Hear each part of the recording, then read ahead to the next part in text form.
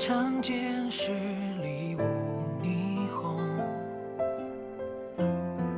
看你消失于天地，但不会最初的相遇。相遇你，厮守却敌不过流言蜚语。站在岁月里凄凉，看时光蹒跚。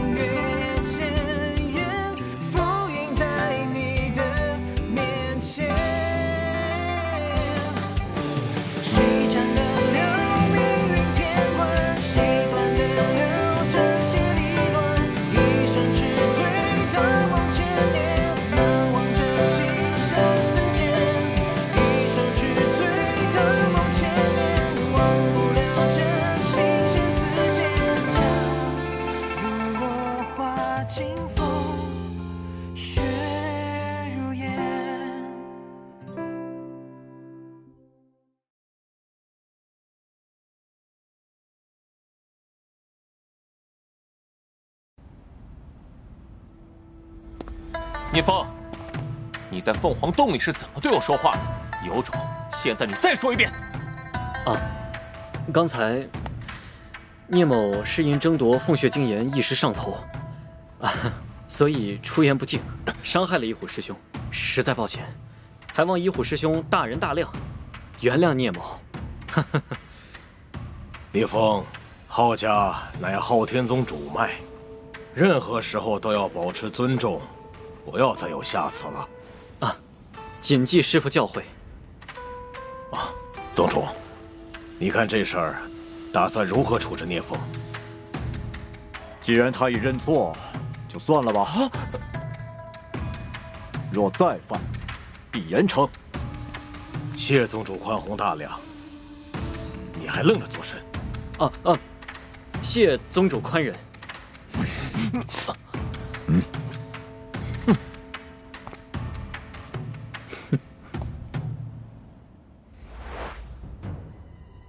爹，难道就要让聂枫那小子一直独占凤血精岩吗？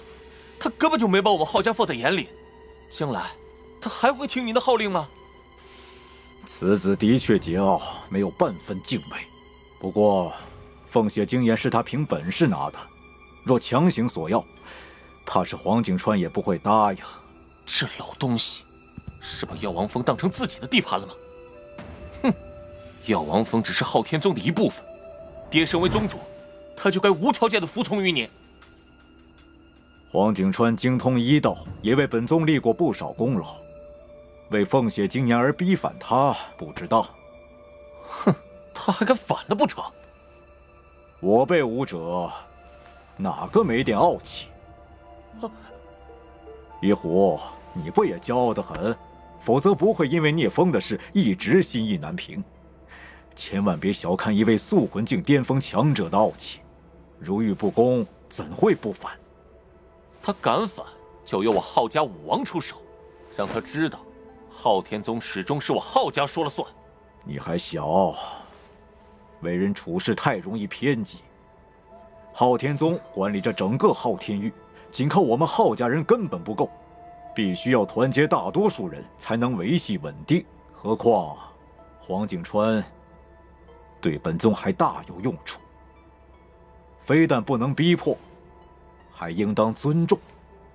一虎啊，你也注意一下自己的言行，别一口一个老东西。哦。再说，浩家的武王要么在外游历，要么在昊天秘境中助你哥历练，都腾不出手。真要强硬，也不是现在，得等你兄长从昊天秘境中出来。哼，若是兄长出关。 哪有聂枫那小子放肆的余地？翼龙是天纵之才，将来要成圣的人物，岂能是聂枫能够相提并论？而且聂枫没有顶尖功法在身，一生的终点也就是素魂境巅峰，在我浩家面前，终究只是蝼蚁。一虎，凤鸣山之事，你不必耿耿于怀。聂枫将来若听从号令，就是本宗一员大将；若不听从，铲除他易如反掌。知道了，爹。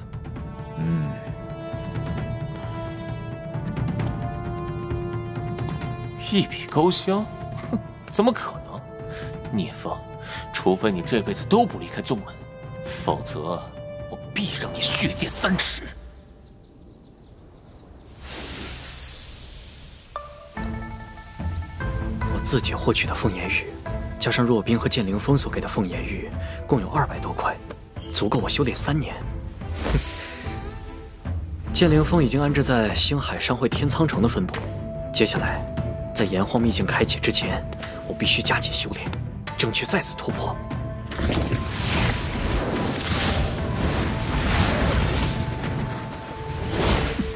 我的修为随时都能够突破速魂境，只是若就此踏入真武道，巨大的精神波动必会引发异象，实在太过招摇。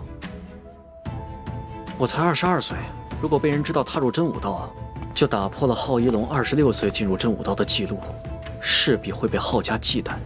现在，要么压住修为到26岁再公开突破，要么离开药王峰去一个偏僻的地方，秘密地进行突破。待突破成功后，再封印修为返回药王峰。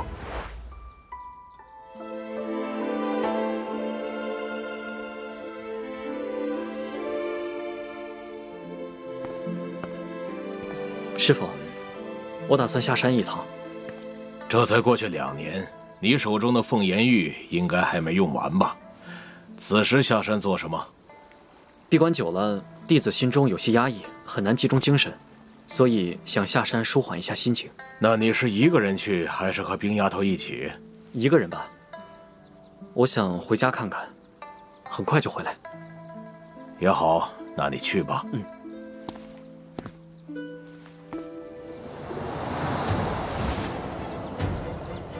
啊？哼，聂枫啊聂枫，我还以为你躲在药王峰里不出来。哼，看来你命数已尽。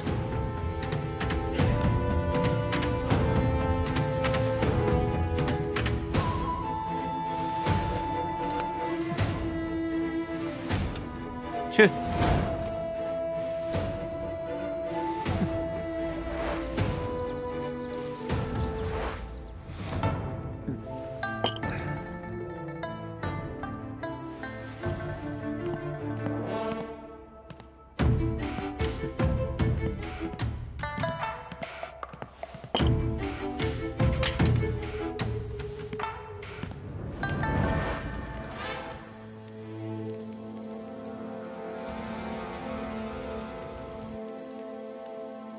跟了这么久，还不现身吗？